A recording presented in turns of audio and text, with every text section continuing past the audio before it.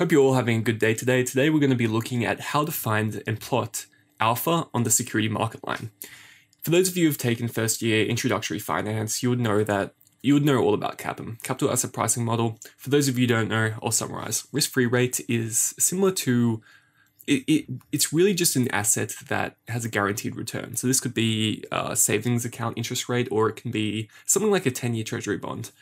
In this case, I'm going to be using 2.5% as my risk-free rate. Beta is the sensitivity to a market.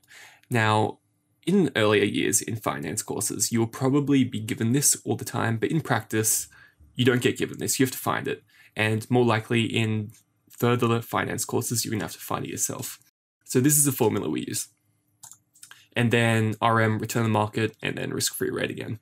And this formula right here, it gives us the return on asset A, or whatever the asset is that you're trying to find. So for the security market line, this is the information we need. We need the beta, capital asset pricing model return, and the actual return. And we're going to need it for the 5 stocks plus risk-free rate. So what I've done here is I've got 5 stocks plus a market index. And you can get this information from Yahoo Finance, whatever you like. So the first step is to find the return of these. Now, I personally am going to use logarithmic returns. You may have learnt the typical T1 minus T0 over T0 return, but in practice, asset managers tend to use logarithmic returns. So that's what I'm going to do today.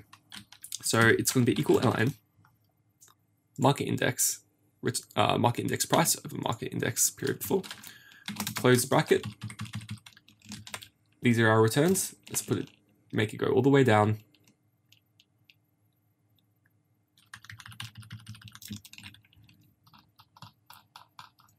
And these are our returns.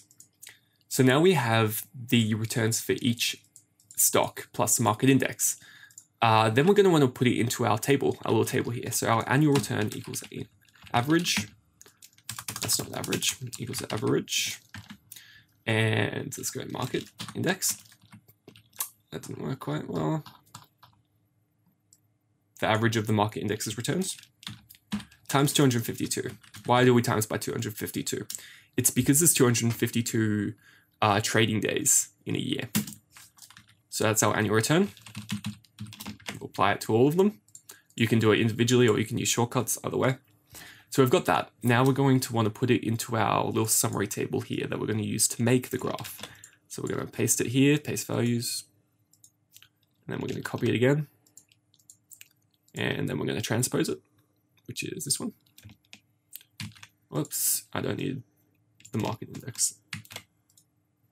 Paste and transpose. Cool.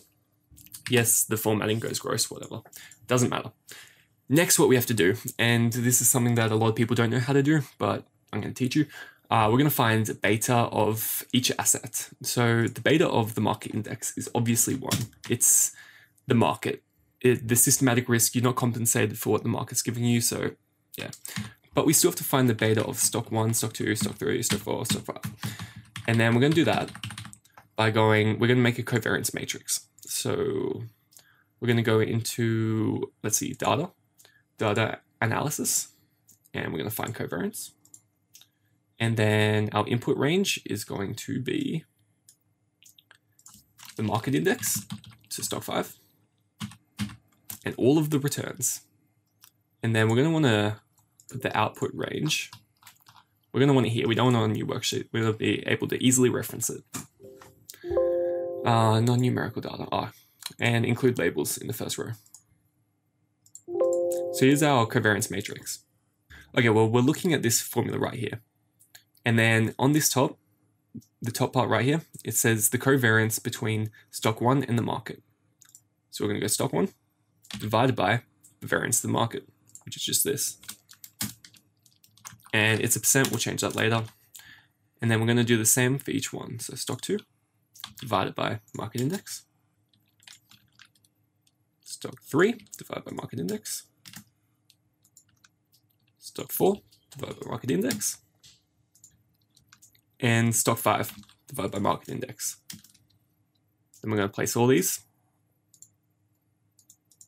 make them general, and that's the beta for each asset. So now it's pretty easy. We can just find CAPM, right? So what we're actually going to do is use this formula here to calculate the expected return of each of these assets. So return of SOC 1 equals the risk-free rate, which is up here, 2.5%, or what you can use whatever 10-year government bond rate is in your country. And then we're going to times by beta. Then times by the return of the market, which is here, minus the risk-free rate, which is here, close bracket. So we're going to want to lock the market index. We're going to want to lock the risk-free rate, and boom. There we go. This should be our returns. Let's double check.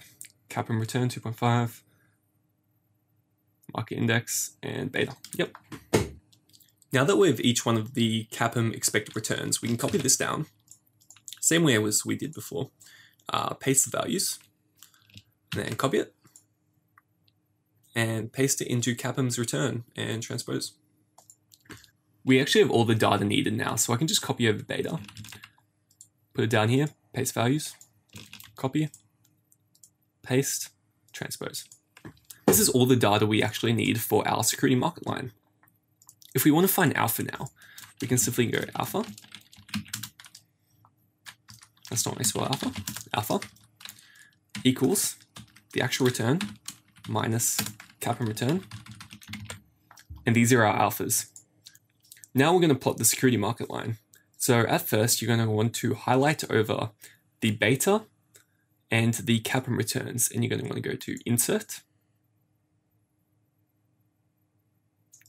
Scatter Plot, and this. As you can see, there is a straight line here. This is the slope of our security market line. We're going to want to add trend line, linear. As you can see, it's much more visible now. To make it a bit better for you, I'm going to put it into this, just so it's more visible. So now you actually want to be able to see the alpha and how a manager has outperformed the security market line. So we just we just slide this over here, and it becomes much more visually appealing. You can see how the manager has performed against the security market line. As you can see here, he performed really well. Here he performed well. Here not so well. Here not so well. Now that we have the security market line looking nice, we're going to click on the trend line.